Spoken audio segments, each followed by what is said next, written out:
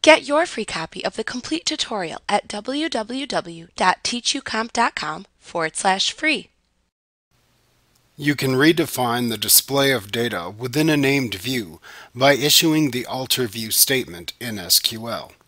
The syntax of this statement is almost exactly the same as the create view statement. The core SQL of the alter view statement is shown below.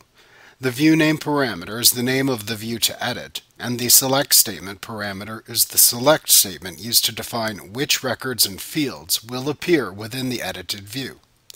So the core SQL of the alter view statement is alter view view name as select statement. Note that you should check with your RDBMS documentation for any specific variations that you can use in conjunction with the alter view statement. For example, you can use the create or replace view command to act as a substitute for the alter view command within MySQL 5.7. Below are hyperlinks to web pages that explain the implementation of the alter view statement in MySQL 5.7 and SQL Server 2012. Note that Access 2013 does not support the alter view command. You can issue a drop view statement followed by a new create view statement instead if needed.